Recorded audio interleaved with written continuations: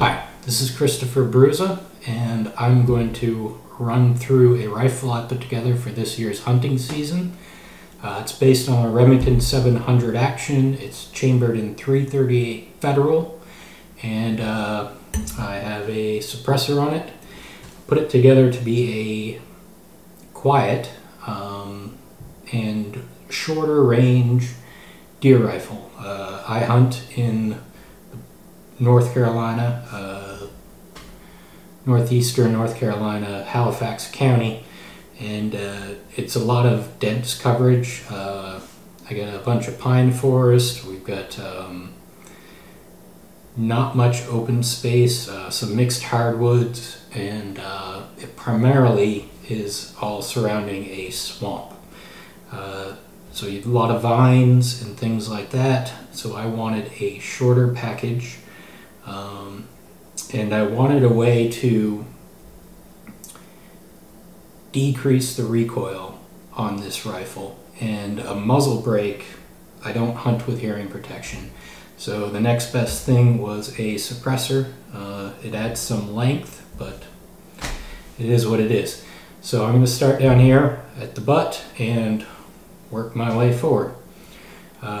This is a McMillan Classic stock in their forest camo. It has just your standard Pachmeyer recoil pad on it. The comb is rather low, just like any non-adjustable comb.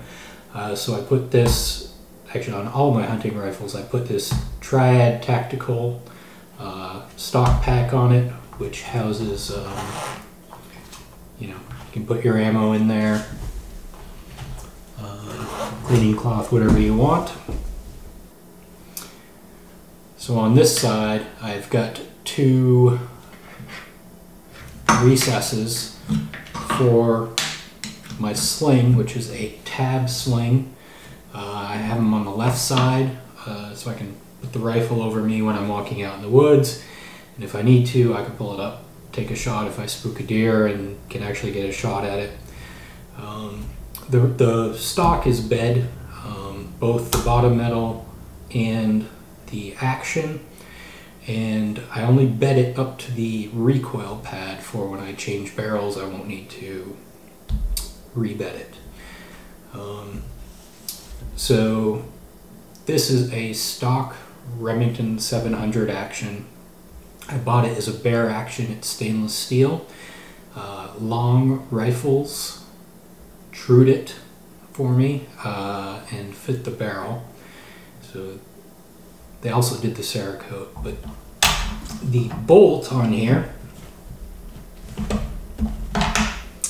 is a one-piece Pacific tool and gauge bolt. I wanted something with a M16 style extractor. I wanted a solid bolt handle. I didn't want to have to worry about it coming off, as some of the 700s do occasionally. It's never happened to me, but with one piece, there's nothing to worry about.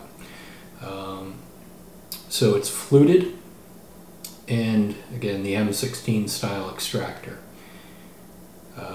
It's a straight bolt handle, and I believe this is a PTG knob as well. The bolt is Cerakoted, just like the rest of the rifle, in OD green. The trigger is a Timney 533. The bottom metal is Pacific Tool and Gauge Oberndorf, which is a more reliable design that doesn't come open during recoil on a very heavy recoiling rifle, which this isn't, but I was buying bottom metal, so I figured get the better one. It's a hinged floor plate to drop your rounds out, top feed. So the scope here is a Schmidt Bender Zenith 1.1 to 4 by 24. Yeah, 24. And it has the FD9 reticle, which is a It's kind of like a number 8 or a A8 as Schmidt Bender would call it, with a circle around where it transitions from the thinner inner section to the wider bars on the outside, and it has daylight visible center dot. I have 2 of these scopes. I run the other one on my 35 Whelen, and it's a great scope. They've got its second focal plane, but again, it's a shorter range rifle. It's got the Posicon turrets, which aren't meant to be adjusted in the field, but no issues with it. Zeroing it's absolutely no problem. It's held on by Badger Ordnance rings. These are steel rings, 0.823 inch height, and below it you have a Badger Ordnance 20 MOA Picatinny rail. Solid setup. I run this on just about every hunting rifle I have and never had any issues. This has a Badger Ordnance recoil lug. I think it's 312 thousandths of an inch thick. It's surface ground on both sides and pinned to the receiver with 2 small pins. Going forward here, this is a Bartlein number 4, what they call a bull sporter barrel. It is a 9-inch twist with 5-hour rifling.